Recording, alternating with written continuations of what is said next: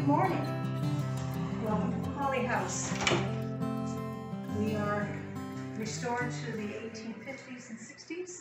This was the home of Reverend MacAuley, a pastor of the church next door, St. Mary Magdalene.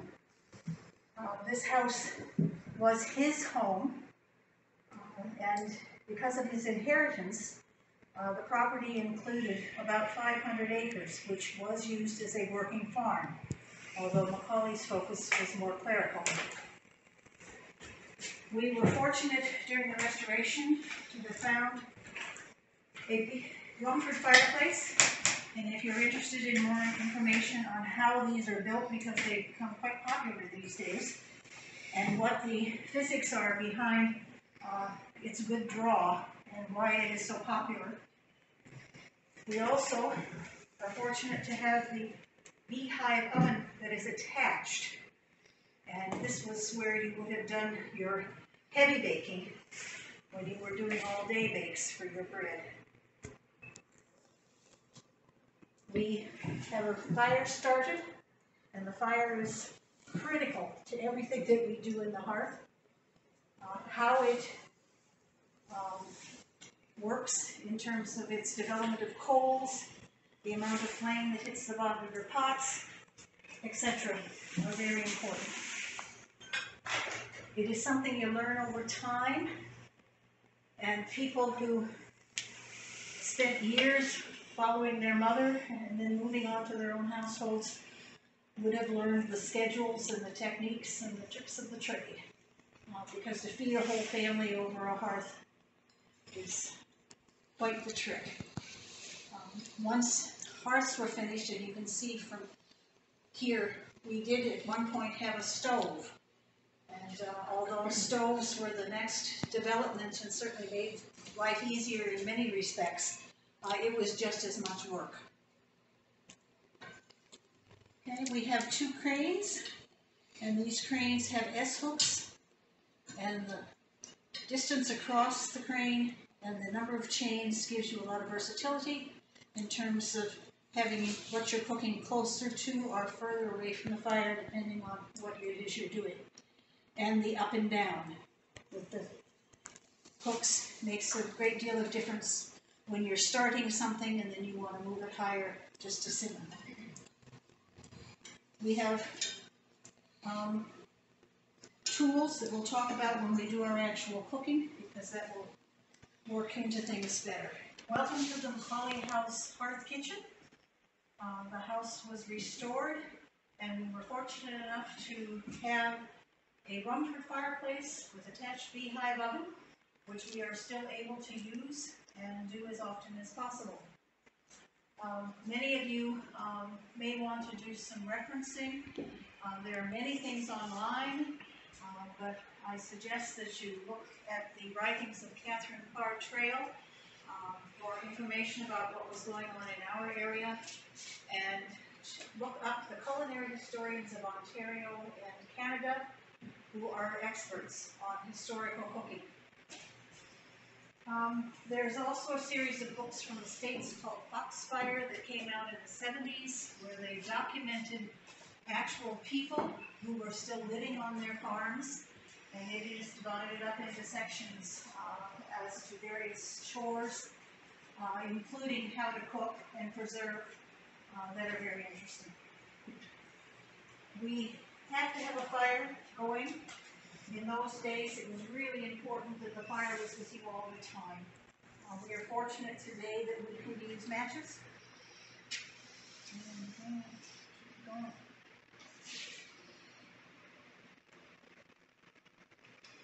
I'll bring my big kitchen matches tomorrow.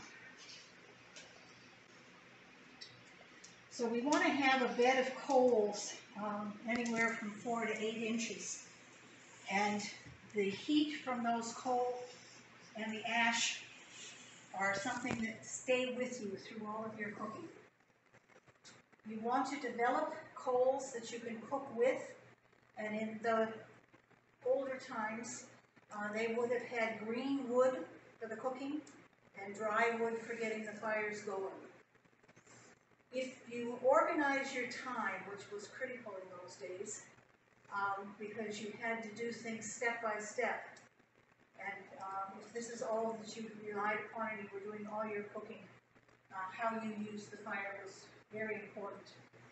And oftentimes, it was necessary to use your bellows in order to get things going.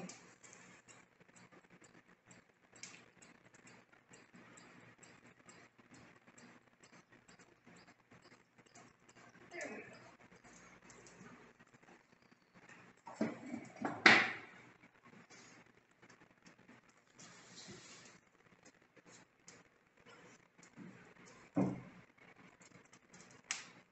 One of the things about a Rumford fireplace, which isn't in my notes, but it's an aside, is the draw. This fireplace was developed specifically for its draw, and that's another one of those things you can find online.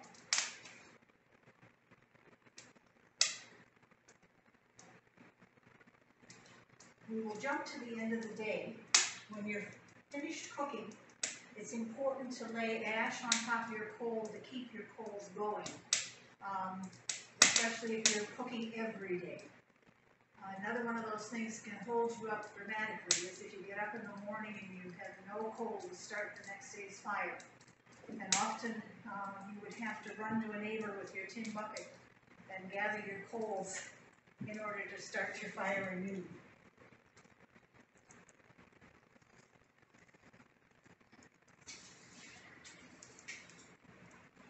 The pots that were available to use in those days were in the main cast iron. And we have a couple of different soup pots. These cast iron pots have a domed lid, and you would put your cooking inside, be it a soup or meat. And the purpose of the domed lid, this one actually says drip top, is that the condensation from your cooking develops on the lid and comes back down onto the food so that things do not dry out and that you can keep your soup and your meats well hydrated.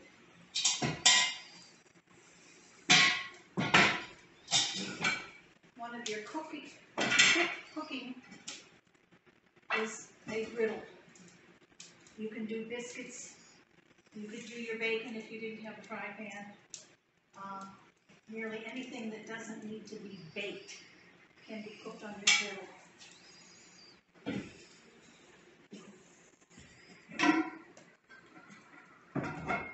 There are fry pans of different kinds and small griddles. This one could be used for cooking a soup or a stew, but it can also be used for baking. And it has a lid. So again, similar to the drip pot, you'd be able to have your condensation, but if you're using it for baking, you can put coals top and bottom.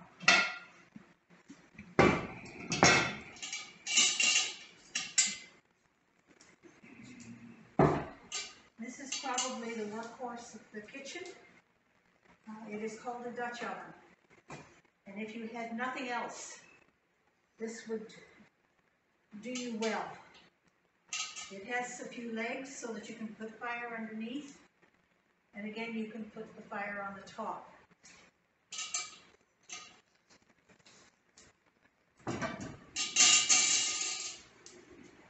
We're fortunate here at MacAuley to have a double set of cranes.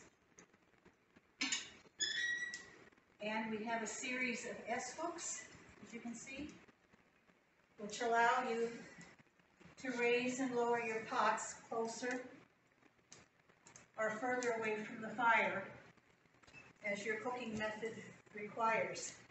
And we can also slide them left and right so that you are right over the fire if you need it, or when you spread your coals, if you're doing 2 or 3 things that are hanging, you can move your simmering pot off to one side, put your griddle in the middle, and cook something else on the other side.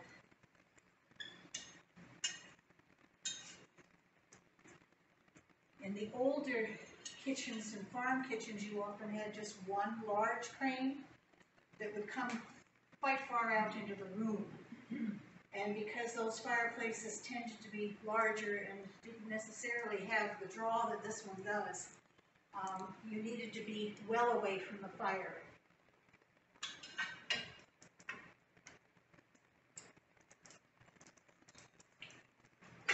When you're using the pots with the bales,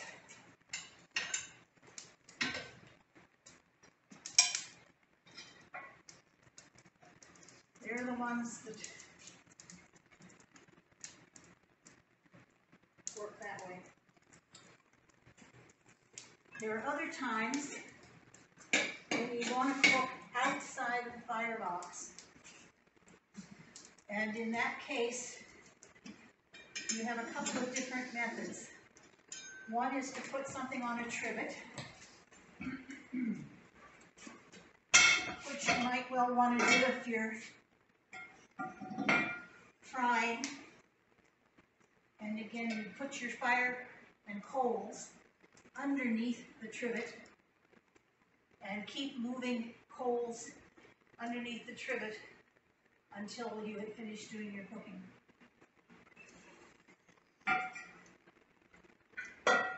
As you can see, all of this requires much bending over. And one of the reasons for having a higher bed of coals can be that it's a lot easier on your back, because you can keep your fire and your coals a little higher up.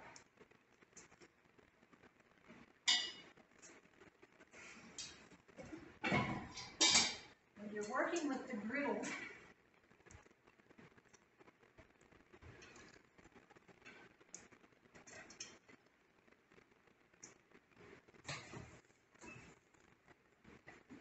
as with all the pieces you're using, you'll want to preheat. And one of the tricks with the griddle, which tends to gather grease quite easily, is that you rub it down with salt between uses. And the salt pulls away the grease and gives you a good cooking surface in the end. Oftentimes you're using flour as a base, whereas we would use a lot of shortening and oil these days. And again, the salt works well on the top of the cast iron. You use very little soap and water on cast iron when you're using it. And all of the companies that make cast iron will have instructions on how to season. And if you go onto YouTube, there are any number of cooks who have various and sundry ways of seasoning their cast iron. And at the moment, one of the things that's interesting is that there's a group of people who figure that you season at a very low temperature, and then there are still the people who figure you have to be at 450. I found when I was re-seasoning the bake pot the other day that on the low temperature, unless you've done an absolutely excellent job of laying the oil and then wiping it away, when you're seasoning at the lower temperature, it gums up. So I would suggest the higher temperature. I would be on that spectrum. Like I said, the Dutch oven is meant to sit on the hearth, but I have found over time, and because I haven't cooked every day for years, that when you have the heat of the pot, if you're putting things straight onto the metal, you have to be very careful about how you're dealing with your heat. Because if the bottom of your pot on the fire is too hot, you're going to scorch and burn. So I often take a couple of bricks, and after the pot has been heated, I will put it on the trivet as it's a little higher, put the bricks in, and then use a tin baking pan. Put the lid back on, and as you do with this style pot, bring the coals onto the top. point, you will have an oven, and anything that you would normally bake in your home oven for 20 minutes will normally come out this way. So we're going to be doing biscuits this time around, but we have done cornbread, soda breads, etc. And pies are something that are a little tricky. So when we do the apple crisp tomorrow, and we do it over the fire, it will be interesting to see. There will be things that will stick to cast iron, especially if your pot is really hot and your coals are right to it. And they had a couple of utensils that worked very well. This one is made out of little metal rings, and you can rub it on the bottom, and it'll help take those bits that have burnt on away. Something even simpler, broom corn bundled, makes an excellent scrubber. Once you have cleaned out the pot and you have wiped it down well, you will oil it again and then put it aside, ready for its next purpose. When you're using your fry pan and your griddle, as much fun as it is to cook over the fire, ash is always an issue. And one of the ways that they solve that on top of the food and on the cast iron, was to just use something as simple as a feather. About the importance of the ash and the coal to the cooking process. And we are using dry wood, and I am pleased that it is not burning away as quickly as I was afraid it might. Green wood would be better if you were going to be cooking all day, as it creates a much better coal that holds, so that when you're moving those coals either between the bricks or underneath your trivet, or you're setting a pan on it, you're not having to replenish continuously. But I will have to put some ash up over the coal in order to try and maintain some of that heat, so that when we start again tomorrow, we are not taking as much time to develop our cooking surface. As important things that we have talked about is the importance of coals in the cooking process. These remnants that hold so much heat, especially when you're using green wood as opposed to dry, are critical when you bring it underneath and then have your pots on top or under the spider. We want them to hold for as long as they can, so that you're not continuously replenishing, losing heat, and then bringing it back up again.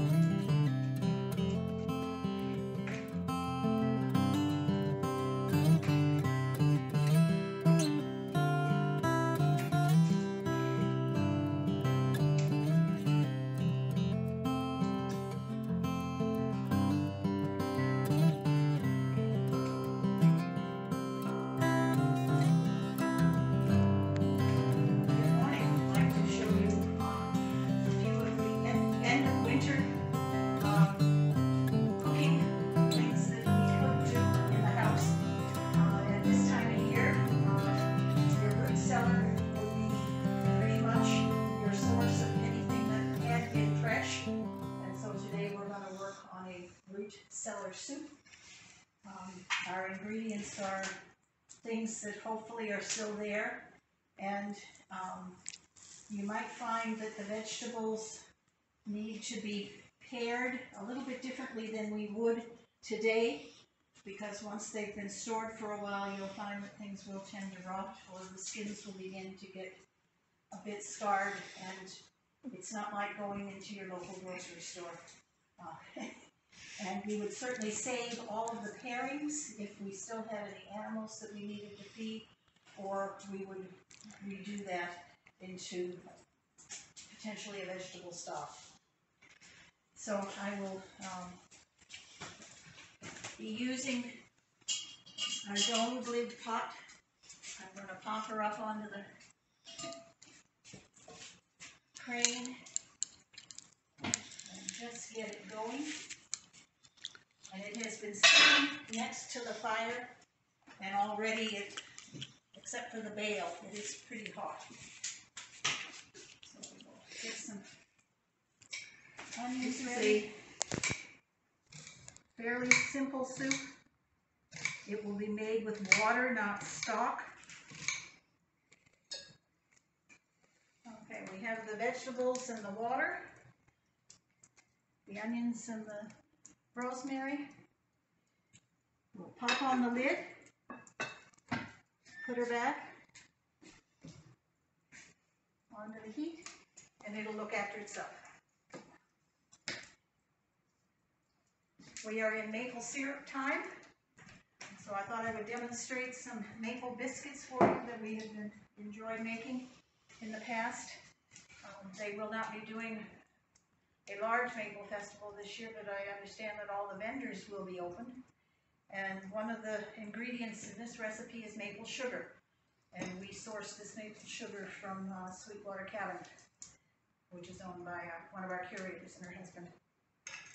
I have pre-measured the flour, the baking powder, some sugar, a bit of salt, and I am adding, in this case, shortening. They would have used lard in the day much more often than we do now. There is a difference in flavor when you're cooking with the lard as opposed to the shortening. So like with all biscuit recipes, you want to cut your shortening into the flour until it forms little beads.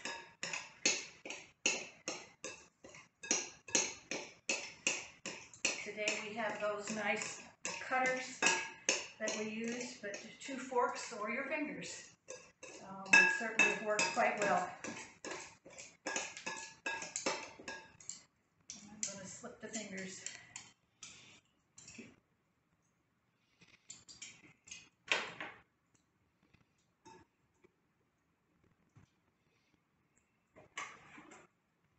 The board that I'm working on has been created particularly for working with pastries and flours and baking materials. Your rim keeps you from overshooting and dirtying more of your table than is necessary.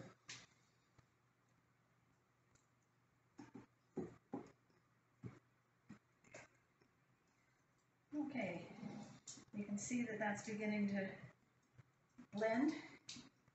You can see how the shortening is moved in with the flour. Okay, want to double check how my griddle is going. I'll move it a little bit over. At this point, like we talked about previously, organization and scheduling, especially if you're doing things for the family or a crowd, which, although this family was often just 2, when it came time to have visitors, they could well have had a house full, as when Reverend MacAuley's brother John and his children and wife came. I'm adding milk to make a soft dough. You'll notice I have some cups on the table. When we have school programming, we remind children that they wouldn't have had all the graduated measuring units that we had, so you would be actually using a cup for a cup, and you would be using teaspoons and tablespoons like you would use at the table. Okay. We'll gather that together.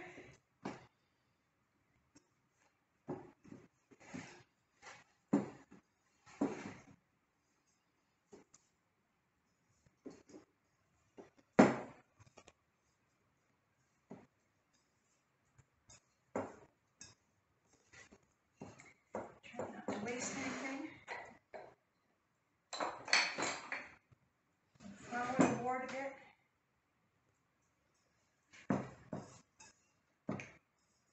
And we're going to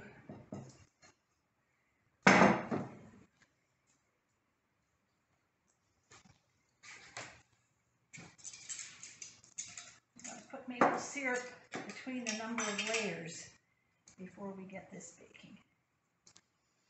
You can use rolling pins. I tend to use my fingers.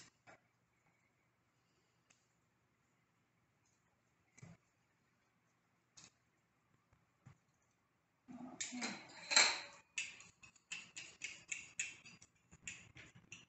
See how fine that sugar is.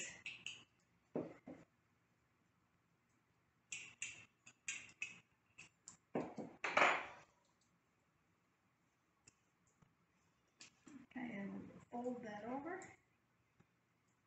Make a layer.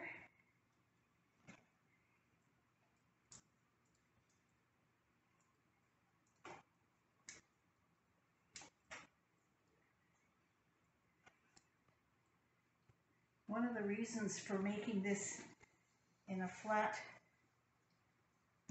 unit that you cut instead of cutting it into biscuits is that you don't have to do any re-rolling of the dough.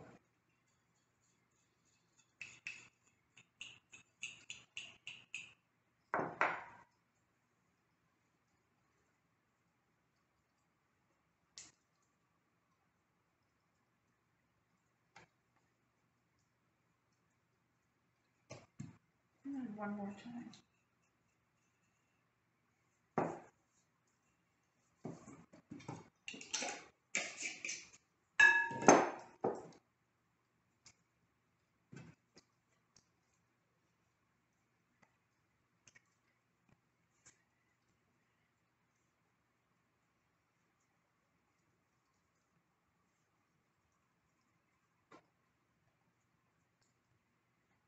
We'll get to about 1/2 inch, I think.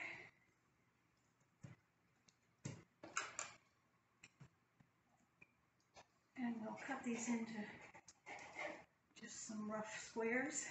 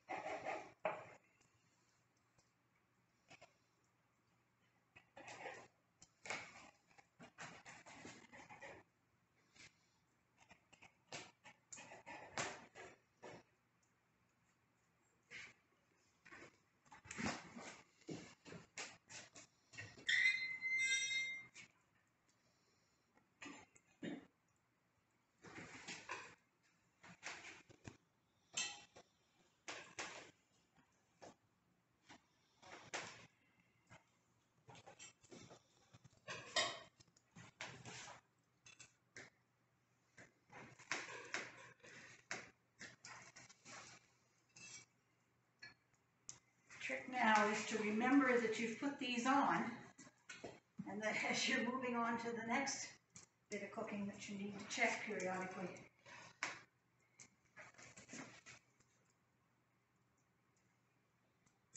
We will move these around and turn them until they are done. And I don't know if you can see the layers here, whether that's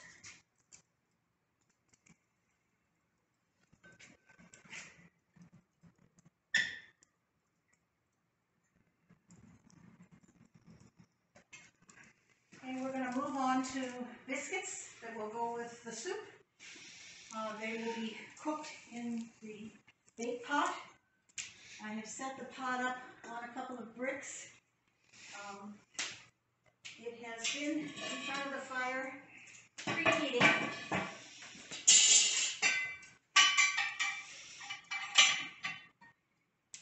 And I am going to mount my pan on a brick so that hopefully I don't burn the bottoms today. We have begun to develop those coals we were talking about.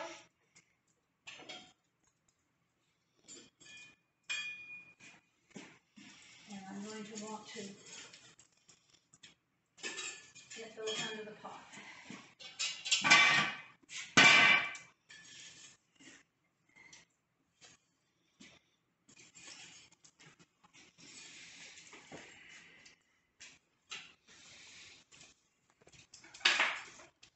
And we're also going to do the apple crisp today.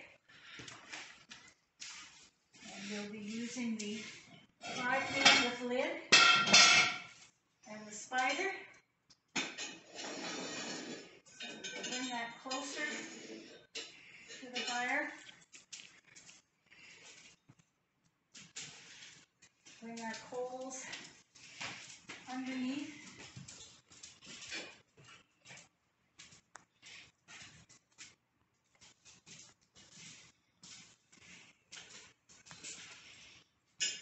And get that preheated. Okay. We have apples, into which we're going to put, again, maple sugar for sweetening.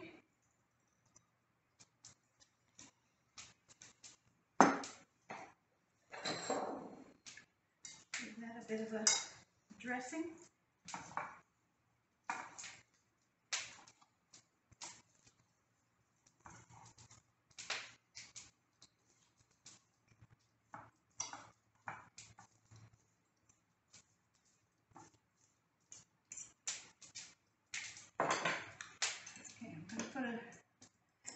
Shortening in the bottom of the pot.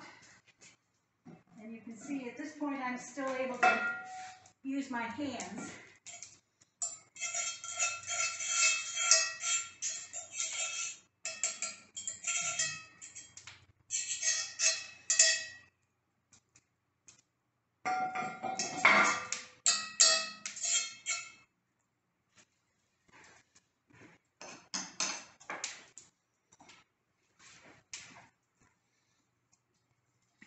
Ooh, you can hear that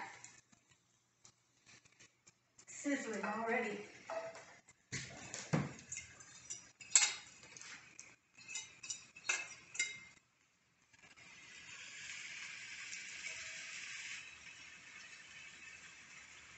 So we have plenty of heat under there at this point.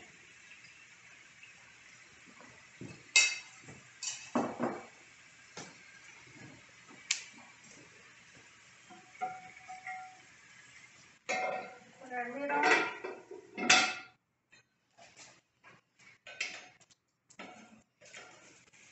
Spread that out just a little bit more.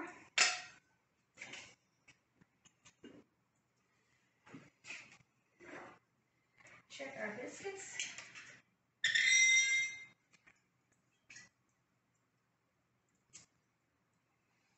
We are just beginning to get some color. And I have to be careful that I don't lose my layers.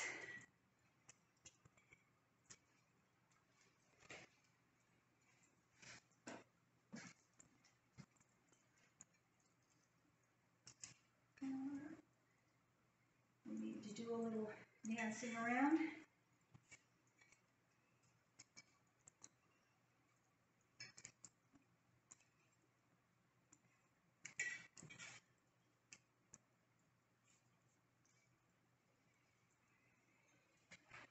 And back they go. Just from time to time we get these lovely puffs of smoke. And that's our romantic idea of the flavor of cooking over the open fire. It can be very pleasant, but again, it has to be tempered. I'm just going to put a little more coal under that pot.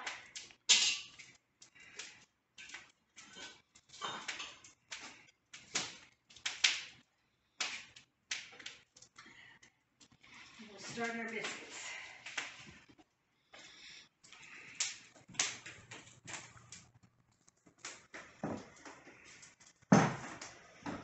we are flour, cream of tartar, salt, sugar, and baking soda in this particular mixture. And this time we are using butter.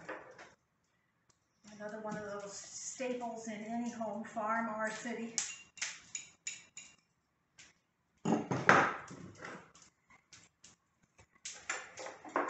Again, we'll cut the butter in initially, and then I'll move to my fingers.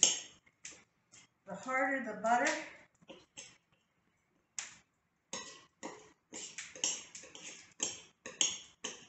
the better the mixture. In talking with some others who are doing baking these days, we're finding that there seems to be more liquid in the butter, which is changing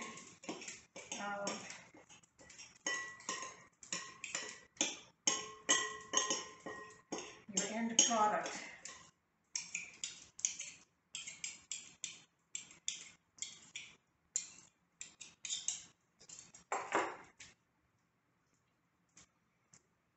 Even with the heat of this fire, we still have cold butter.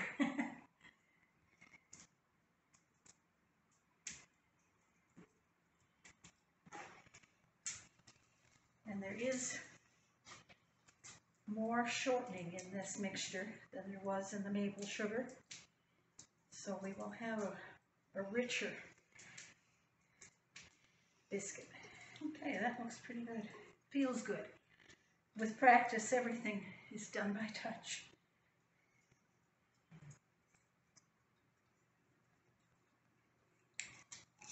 We have a half a cup of milk and an egg for liquid this time.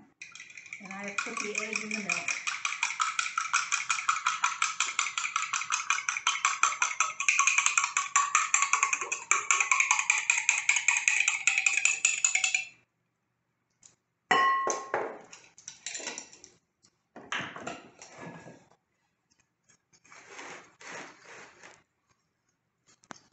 You can see the difference in color when you add egg as well.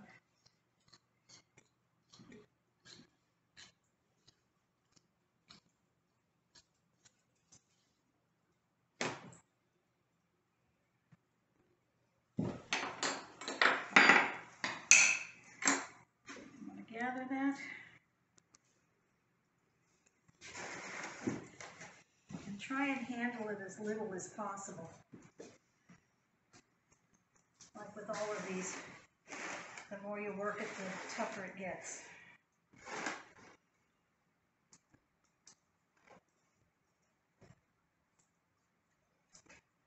It's a tiny bit sticky at this point, but by the time I've rolled it out with flour, it will have tightened up a bit.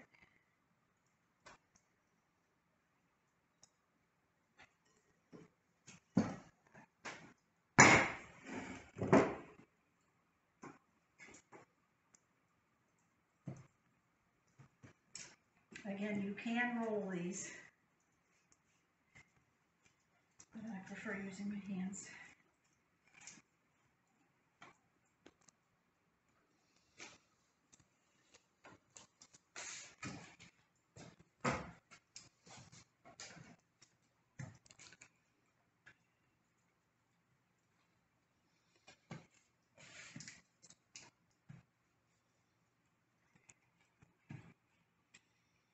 Okay, I'm going to use a tin cutter with just straight sides.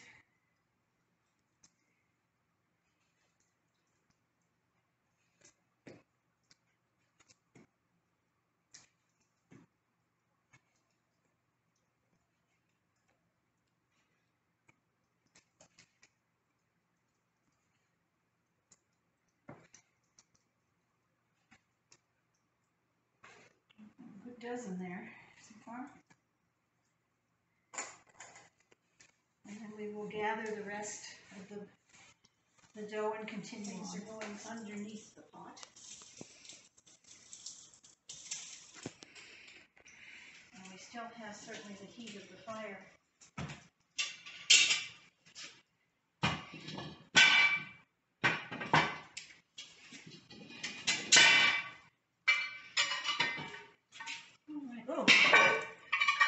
plenty of heat.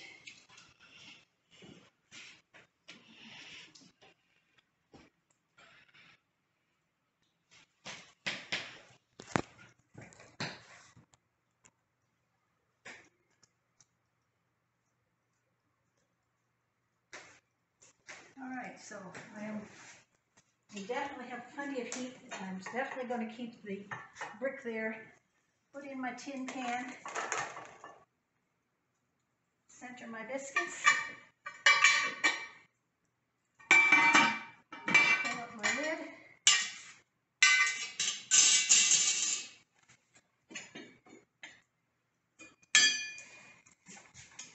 And we will put coals on the top.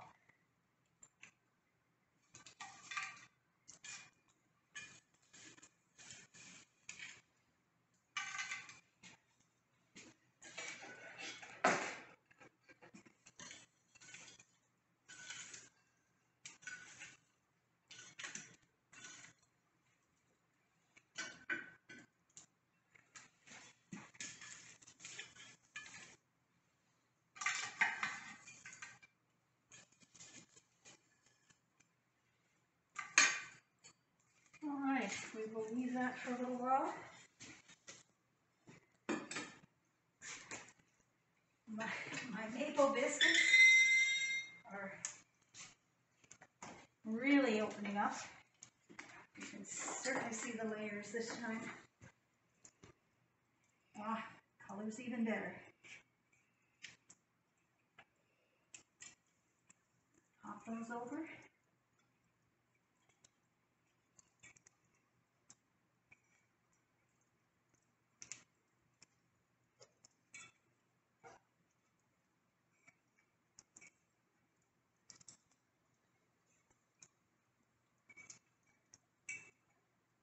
All right. Just move those back. We will double check our apples. And that is now definitely hot.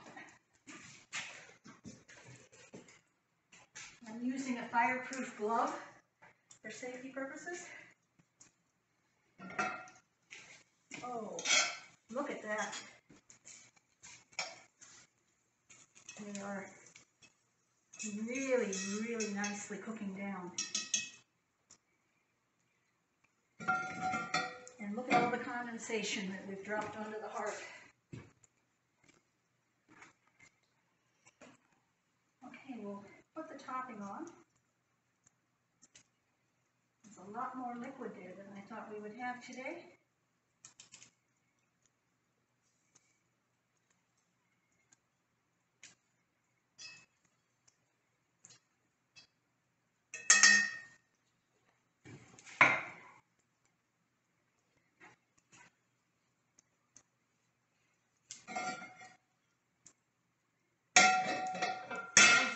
Beautifully, so I think we'll pull it away from the fire a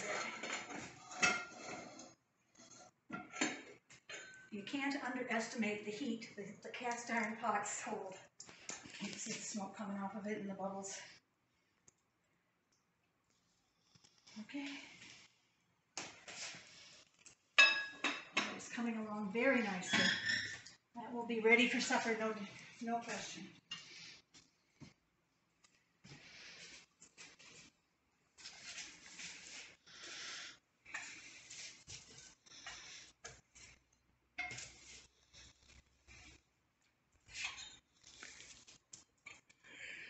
Okay, because we would like to have the crisp on the top, we will just add a few coals to that lid.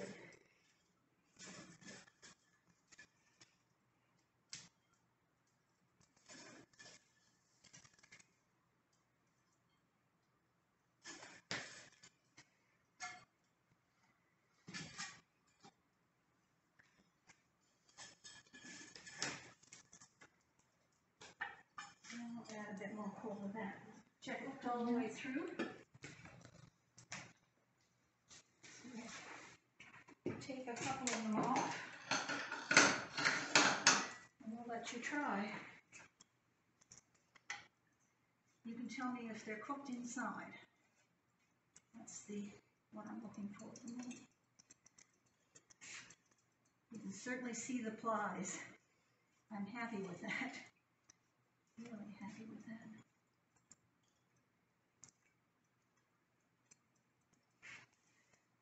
That one looks like it may be a little soft in the middle. Okay, thank you. I'll take a quick peek at these and see whether they're ready or overdone. Oh, I would say those are done. Oh, those are beautiful.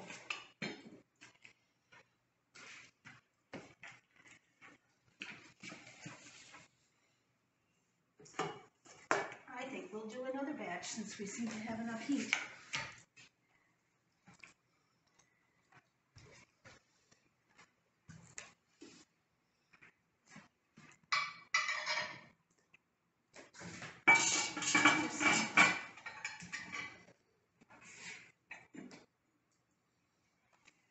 Those look lovely.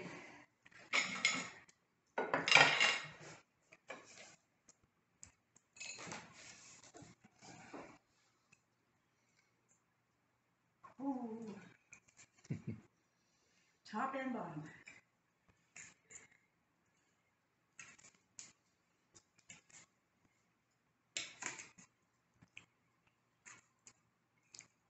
When you're cooking on other than your full baking day, when you're using the beehive oven, having the bake pot available is just a blessing, because you can get quite a few things done in not too much time. And the color and the aroma are exactly what you're looking for. Pack them in a little bit more this time. All right.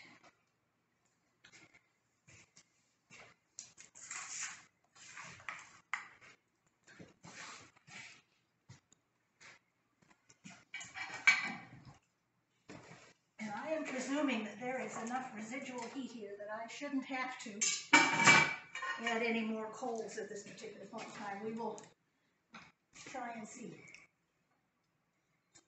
And we'll see if the apples are cooked away.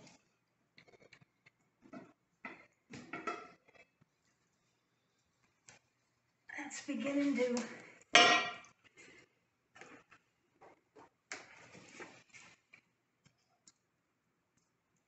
that has reduced quite sufficiently, and you can see that there's not the liquid that there was previously, so it is doing well as well. So we don't need any additional heat on that. So let's bring the apple crisp up.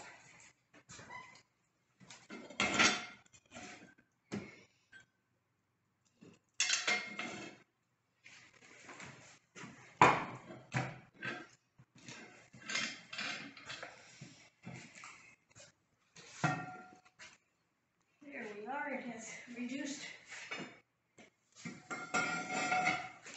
fairly well. It smells divine, something that we won't have over the video. But you can see that it's just beginning to caramelize on the bottom. And the top has soaked up a lot of the maple sugar.